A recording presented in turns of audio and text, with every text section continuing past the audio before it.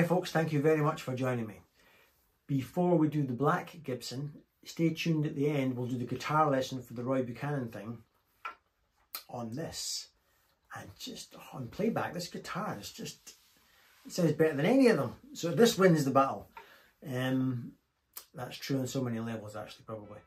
But let's look at the black Gibson first before I babble anymore.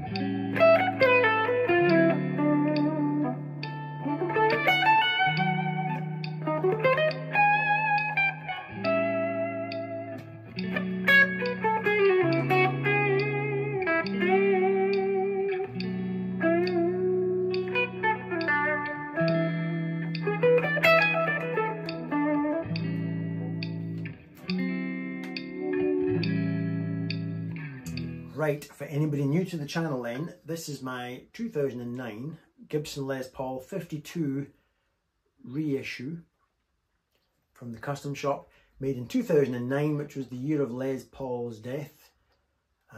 Lots of information on this guitar. You can type in Paul Stafford Cook Les Paul Gold top and you'll get the full story on it. I love it. It's generally stock except this Mojo Axe trapeze and bridge because I broke the first one. Full story detailed elsewhere on my channel. I love this guitar. It's like an old glove. Everyone wore gloves. This one, an older guitar from 1995, has its fair share of aging and tarnishing, and now a couple of nicks from me on the bottom. I love this guitar, and yet a nice one with nice white binding just would not do. I had to have an old tarnished looking thing, and this fulfills every desire I have for a black Les Paul Custom. As was the case in 1957, it's all mahogany, no maple cap. Again, the full story of this one is on my YouTube channel. Lovely guitar, £10, bit of a weight. I don't mind weight. Weight does not bother me in the slightest, whether the guitar is light or heavy, as long as it sounds good. And this one sounds like a grand piano. Let's get on with the Roy Buchanan lesson then. I don't profess to play like Roy Buchanan. When you listen back, he's way more raw and aggressive and just generally better than I am.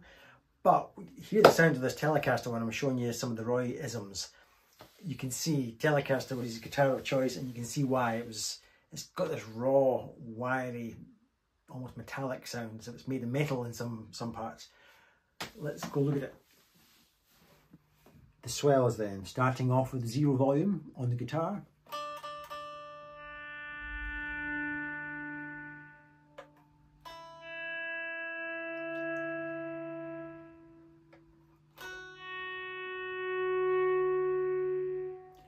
Couldn't be easier, but it's hard on a Gibson style instrument. I struggled a bit with the gold top with that.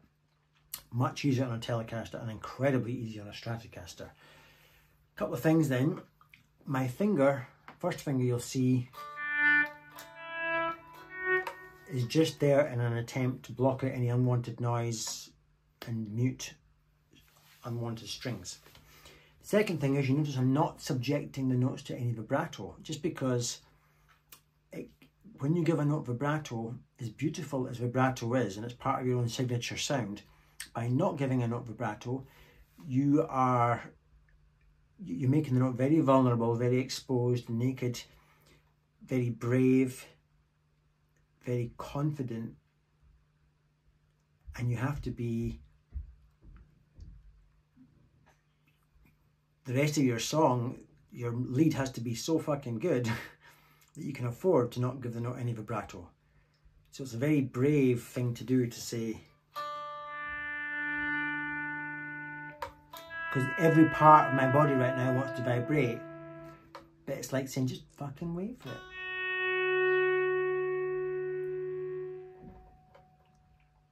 So now at this point, I'm either a really naff beginner guitar player, or you can then come in with vibrato to gel it all together, and the fact that you didn't give it vibrato is so powerful. So obviously Roy does a lot of that. Then kind of, I deliberately took quite a while to drag my finger down over the frets there. I wouldn't do that, but Roy does that a lot. He's not afraid to, he's a great slow slider, Roy Buchanan.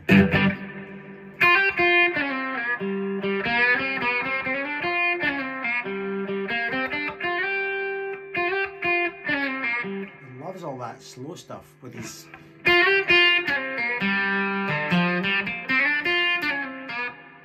he's great at that. So he's slow there as we go to the A7, and resolves to the 5 chord, the D, with a very sort of country. In fact, this whole song is peppered with almost country style bends, where he's very exacting in the pitching of the note. Whoa, not like that, Paul. And then he refers to that with some other little notes here, and repeats.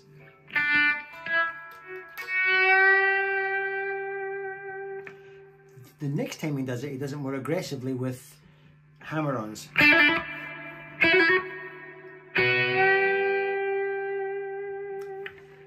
Then again, very country style, very on-off like a light switch, and very exact in pitch. It's funny, single coil guitars, they really buzz. It's very easy, just got to be very confident with your attack. Couldn't be simpler, just I'm playing major scale. Referring to the E minor, but then he does some scrappy playing. That was, it's hard trying to copy a guitar player who's deliberately scrappy. He's trying to copy Roy Buchanan and Rory Gallagher, 2 very scrappy players. It's hard because you think, what did you do there then? It just looks like a mess, but it's a great mess with a great tone, played very aggressively, surrounded by incredibly gorgeous, amazing stuff. So it's hard to copy the scrappy bits, but all I was doing was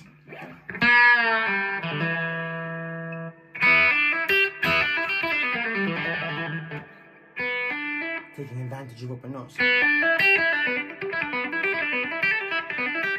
you can play around that all day, but it's a way to get some speed in.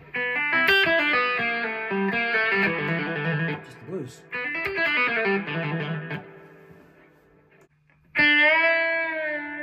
Then a slow slide back up. See my flesh going over the frets.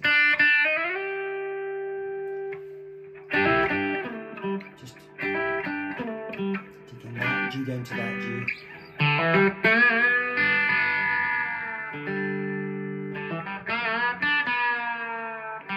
Very sort of country style again. All of that type of stuff.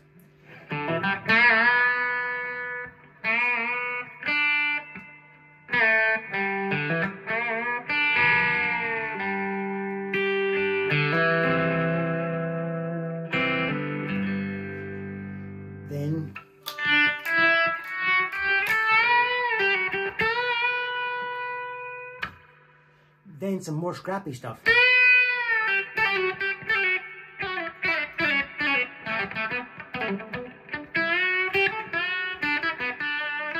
Play what you want. I don't know what he plays. He's too scrappy for me to follow him, so he does all that. I mean, sometimes they can go. He does all that kind of weird stuff. But anyway, he goes in, or I go.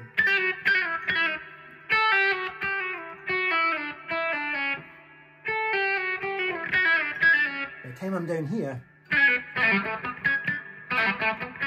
I can take advantage of open strings, and I'm playing it like a chicken.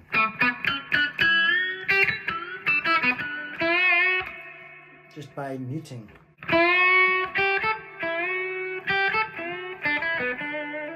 And then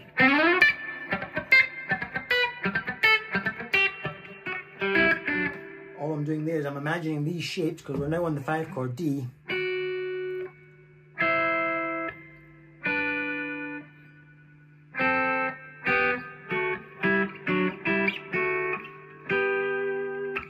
But as I imagine these shapes, I'm walking up to them.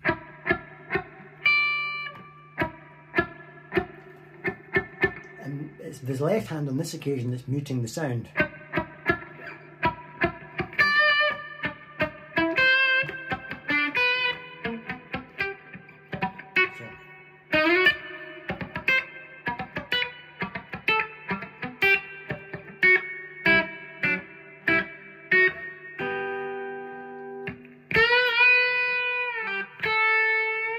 Love that. Very aggressive, bending higher than pitch.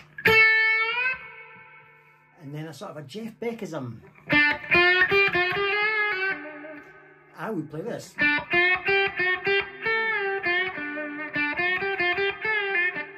But no, he's either fucked up, which I don't think, or he's deliberately playing things kind of weird.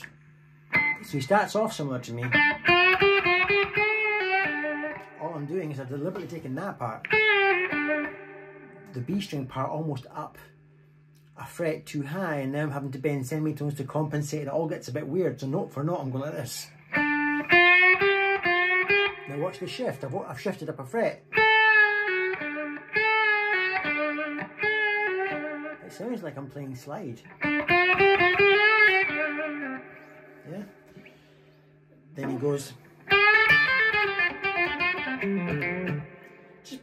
Just gets kind of classed as cheating. He's playing D blues scale over a D chord rather than playing rather than playing the blues in G, but referencing D notes. He's playing the basic pentatonic scale in D, which is usually classed as cheating. But anyway, he goes,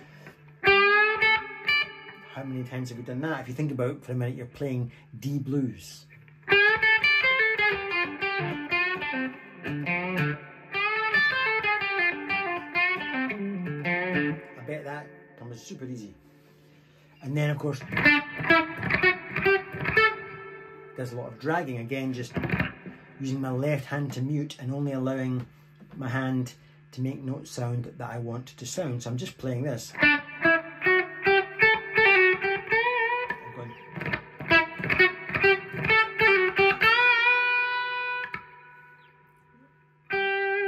Then I'm going just country. So I'm pre-bending the G string while grabbing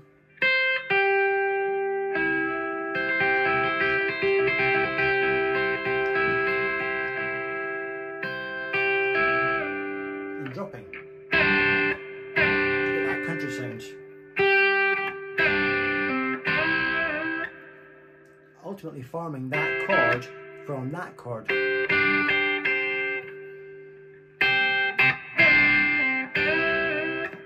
Typical country. Then down here, or wherever you want to get your tones. Then he switches pickups.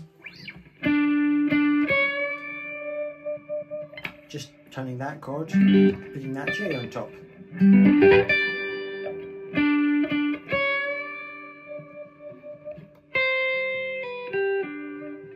Just walking down that.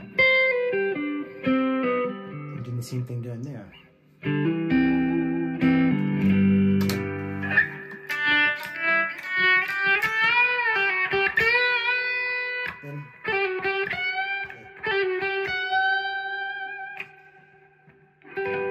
Changing, so he's gone from there, playing off that shape of G, to now playing off this shape of G.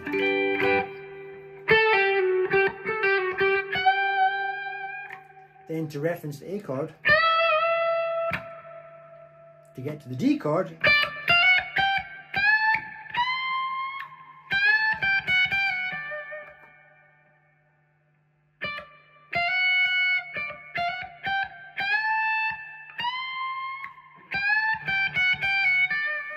anyway, I better stop that there or this video will be 10 hours long. I hope you got something out of that.